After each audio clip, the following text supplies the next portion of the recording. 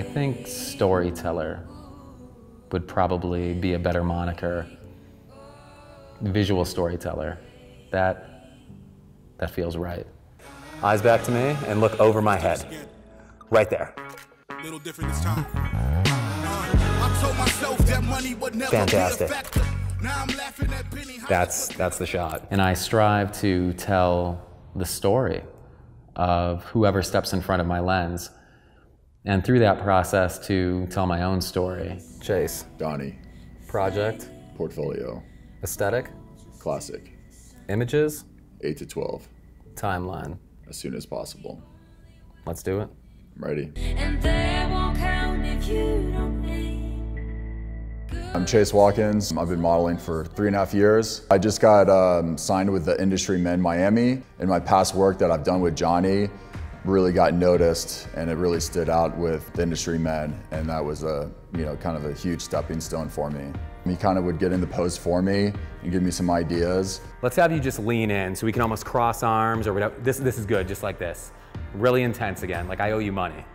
And then his speed with his camera was really good. So it's for me, I could just kind of go through different stages of poses. Perfect. That's really great. Oh, these are stellar. And then chin back to me just a little. And then eyes right through me. I was probably around 7 or 8 years old when I got my first camera, and it was a Polaroid land camera. And for me, it was this spectacular tool that allowed me to hold on to people, places, and things. I was always saying goodbye. I was always leaving things behind. And so with that camera, I was able to amass a collection of friends and of family and of environments and carry those things forward with me. I had these tangible keepsakes of what was important. But over the course of time, I realized that there was a void in my world, in my life, and that something was missing. And what was missing was art. Ultimately, at my core, as an individual, I am an artist.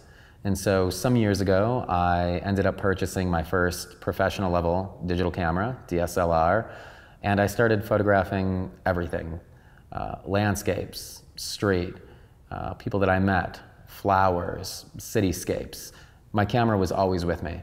It was a constant companion, and it reignited this passion inside of me that had been dormant for a very long period of time.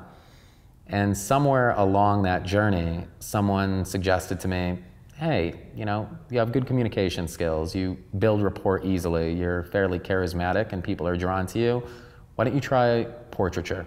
Tell me about where you're at and where you're trying to go in terms of this session and us working together. I want to get out of my comfort zone and out of the whole fitness and just kind of look at better opportunities that could expand for better, exposure. Well, and I see that a lot of your portfolio is fitness oriented, and so if we work together, my goal would be to move into the editorial realm, to move into the fashion realm, to play with new poses and new style, and to get you imagery that you don't already have in your portfolio that's going to allow you to potentially delve into new opportunities and create appeal for you to people who may be looking at you right now as somewhat one-dimensional just because of what you've done so far. Someone had said to me, hey, Jonny, you're a fashionable guy. You're good with color. You have a good sense for lines and dimension. Why don't you try fashion? And at first, I was a bit apprehensive. I thought of fashion as being a bit vacuous, maybe a bit elitist, but being open-minded, I decided to give it a go. And I jumped headfirst into it, as I do with all things. And I had an opportunity to work with some really phenomenal teams, allied professionals in hair and makeup, designers, set designers, creative directors, stylists, models. The list goes on. And on those teams, I found so much fulfillment in being able to collaborate and collectively work on these projects toward a unified vision, where everyone was plying their respective trade toward a singular end. I would have never expected to find so much joy and so much place and purpose and fulfillment in fashion, but I did.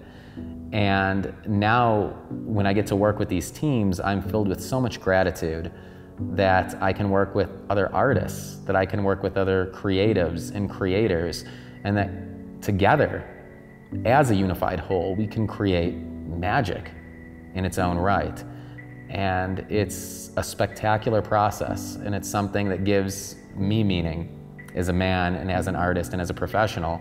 And also, the industry, fashion and editorial work, has allowed me to essentially turn my passion into profession and to be able to pay my bills doing what I love and spending each day engaging in something that rarely feels like work. It feels like play, and it's been a surreal, amazing journey, and it's something that I am immensely grateful for. It screams Rebel, which is exactly what we got going on here, so everything flows. Really good job matching your emotion to the wardrobe. Like, I really appreciate that, and you're doing a fantastic job, so I think we're probably solid on this outfit too. You're crushing it. Like, seriously, this is an easy process. Cool. You know the jungle has its rules, and I just gotta keep it cool, and I'll be treated like a tool. So don't be acting like a fool. Look at you sobbing like a moon, trying to get everybody.